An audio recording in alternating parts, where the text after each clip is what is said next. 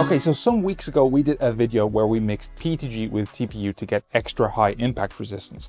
And that worked really well, but ever since then I've been wanting to do it again, but with other materials to get extra strength from, let's say, more base materials. I really wanted to do this with a composite bow where we could have one material on one side that would stretch and another material on the other side that would compress well. Unfortunately, that was, let's say, hard. So as mentioned in that video, a lot of materials don't like mixing with each other. They just print and then delaminate pretty much immediately, or when you put a little bit of stress on it. So yeah, that didn't work out that well. But I love archery in general, or just the idea of archery anyway. I don't have a bow, not in real life. I play a lot of RPGs. I'm always the guy with the bow. And you have my bow. Yeah, I'm that guy. But I'm scrapping the multi-material idea for the minute. Instead, for this project, I just want to build a bow that will work to the same performance as a normal hobby bow that you would buy and use for fun. Okay, so I know nothing about archery, really. I have read at least 2 Wikipedia articles. I used to be on an archery team as a kid, but I never really kept it up. But to those of you who are not familiar with archery, it is actually a very physically intensive activity, because these bows, even the beginner bows, are designed so that the drawback on these strings are at least 12, 13, 14 kilos. And you're doing that for maybe an hour, and you're doing it every single minute. So your arm gets tired. It is straining. But that's sort of the goal with this project. I want to design a bow that can pull back at least the same as a beginner bow. And the designs that I've seen online on Thingiverse and Printables and MakerWorld and such are not that great. Actually, the designs are pretty okay, but the materials used are not good choices. And in worst case scenarios, they're just not even tested. You go to a link and you see the design and it's a render. There's no photos of it printed. There's no makes, there's no comments, nothing. So you don't really know. You just have to try it. Untested, for miniatures, different kind of bow. Really cute, but not what I'm looking for. For a rubber band, only tested in PETG, also only tried with PETG, probably just for fun. Zelda. In the best of cases, they're using PETG, which is not a material I would use in this case. PETG would probably just yield. It might not break, it might not shatter, but it will yield, and then you can't use it again. I'm probably safe from flying debris with PETG, maybe not PLA. I'm not even trying PLA, that's a terrible idea. PLA would be horrific. I would be like Pinhead from Hellraiser, except with shards of PLA instead of metal pins. But maybe that is a good idea. I mean, not with PLA, that's a terrible idea. What I mean is starting with something like PETG and seeing where the faults are on the bow, and that's how I know what I need to redesign and improve. And at the end of it, we can make a bow out of like a really strong material. All right, PETG. This is entirely PETG. This is 6 top and bottom layers, 6 perimeters, 30% infill, and it is our normal 3D Jake PETG. This is the riser, the part in the middle which joins the limbs, and this is the limb, and it's got a bit of flex to it, a little bit. I actually need the limb to resist bending, so a lot of force can be built up instead of just flexing it back all the way super easily. Flexibility is actually my enemy here. I need these to be relatively rigid. That's why modern bows are made out of fiberglass. So if I put too much force on this, it will flex to the point where it yields and I can't use it then. Just so everyone knows what I mean by yield, if you put a force on something, put a stress on it, then it might bend, but it might bend to the point where it deforms permanently. And that is the yield point. And if that happens, I can't use it again. So we're screwed. That's what I'm worried about. The other part I'm worried about is the screw holes I put in here. These are just there to hold the limb in place, and it's open on the other side, which might not be a good idea, but we'll find out. That's what testing's for. All right, screw fear. We're just gonna go for it. So we're gonna use old luggage scales as our test apparatus, basically to pull on the limbs and see exactly how much strength they can take. And I have learned the hard way to use goggles. Always use goggles. Always use protective equipment. Protective equipment, protective equipment, protective equipment. Scars don't mean that you're experienced. They just mean that you're self-taught or clumsy. Or in my case, both. Okay. I'm nervous. 1 kilo. 2 kilos. That doesn't sound nice. 3 kilos. 4 kilos. 5 kilos.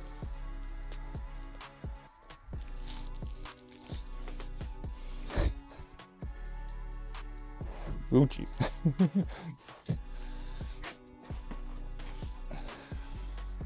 6 kilos, 7, 8, 9. Ooh. Ouch. Yes, I'm fine. That is why you wear goggles. That was fun. Wow. I did not expect it to go so far, actually. We got between 9 and 10 kilos. And this is, the riser itself is totally undamaged. It's actually fine. But the limbs did not fare that well. Now, this is actually not high infill. Instead, I used like tons of perimeters so that all of the layer lines are going in the same direction. So technically there is 0 infill in here, but it's sort of also 100% filled. So that did not so well. It broke where I thought it would break, right at the screws. I'm gonna have to change that, but also I noticed that it kind of jostle around a bit. So I'm thinking the next time I redesign this, I'm gonna have to do it so that the limbs are totally enclosed by the riser, so that there's no fiddly parts. But 9 to 10 kilos, that wasn't bad. All right, nice. Okay, redesign time. So I've changed the riser so that it totally encloses the limbs. But we're not using PETG limbs this time. We are using PCTG limbs, which is a little more rigid than PETG. So hopefully it'll stand up to it.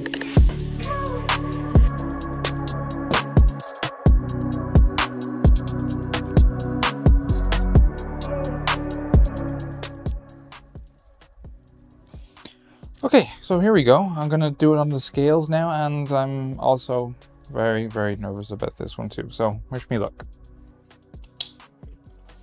Okay, we gotta beat 9 kilos. Let's go for it. 1, 2, 3, 4, 5, 6, 7, oops, 8, oof. Oh wow, the riser broke. Shit. Okay, that was interesting. So this time the limbs did survive. Thank you, PCTG. You did well. But the riser totally broke. This is a 30% infill, same as before, but it is PETG, so next time I have to print it out of stronger material. So I think I'm going to use PCTG for that one.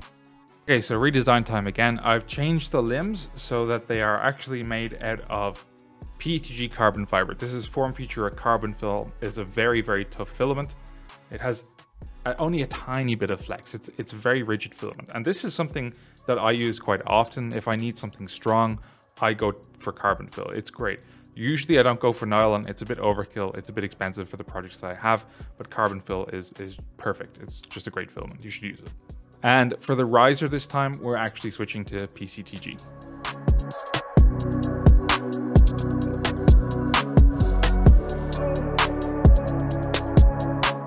Okay, so here we are, next experimental piece, and we got their PETG carbon fiber limbs and a PCTG riser. Yeah, let's see how it goes. Let's do some flexing.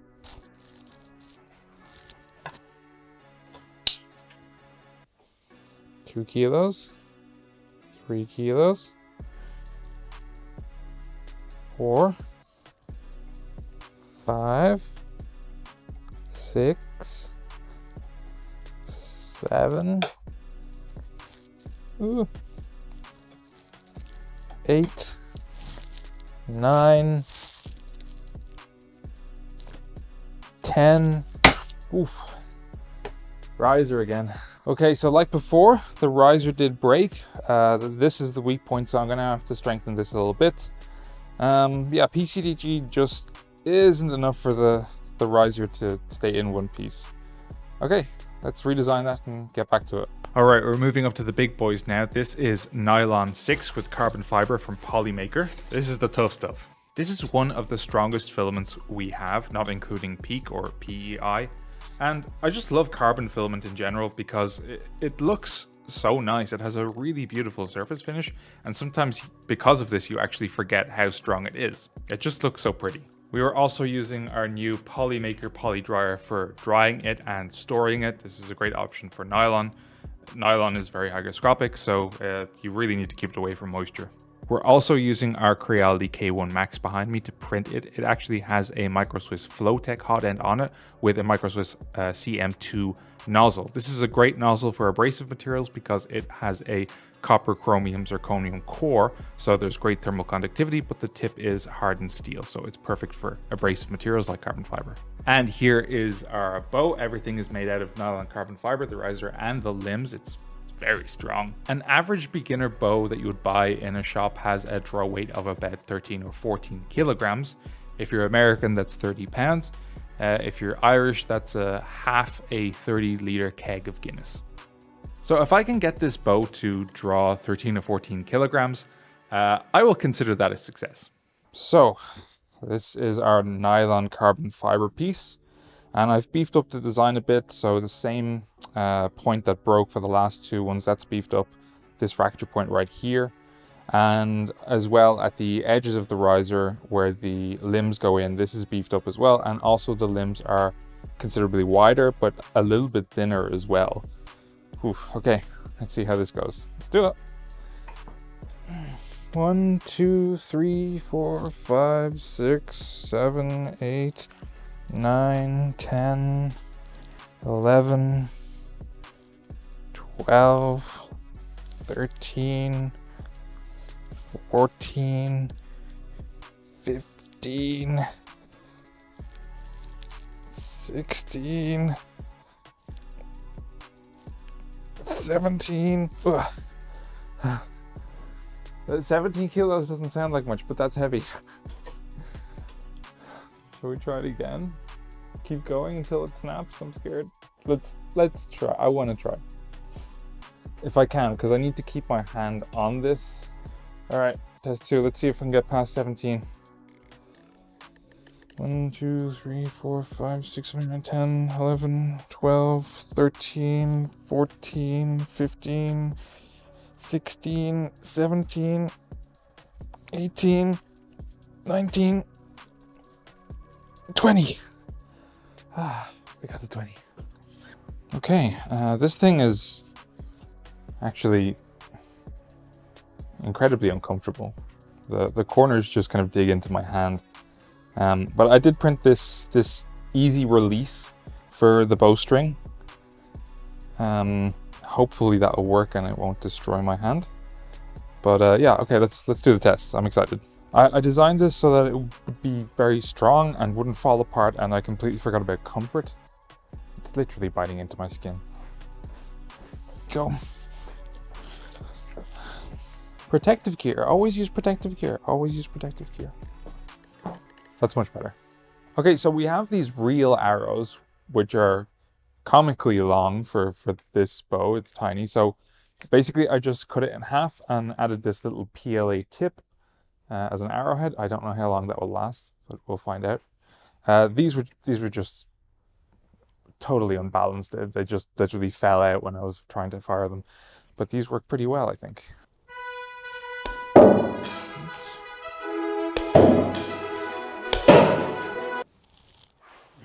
I'm sorry.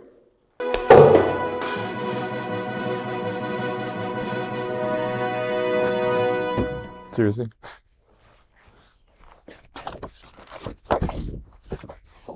Oh, fuck.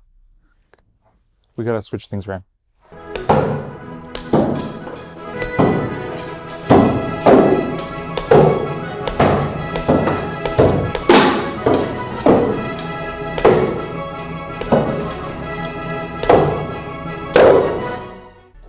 Okay, learning outcomes. So this is strong, but it's a really, really uncomfortable bow to handle, especially when you're drawing like 15 kilos plus weight. I really need to redesign the riser so that it's more of like a hand grip, and then maybe also an additional grip out of TPU or SEBs for extra grip. But it's really strong. I also need to add like a knocking point here on the bowstring, so that it grabs onto the arrow a little easier, and it's a little easier on my fingers as well. I might also redesign the easy release that we have here. This is good, but it's a bit too small for my fingers, and I want to have something that is kind of like pinch operated. But that is all for another day. I'm really happy and slightly injured with how this all went. It's very strong. It's probably actually too strong for me and my puny gamer arms. I wonder what a seasoned archer would make of this. If you guys have any questions about the bow or the materials that we use, you can let us know in the comments below, or you can write us an email. You can also join us on our Discord server where there is talk on a daily basis. The link is down below, and we'll see you guys next time. Later.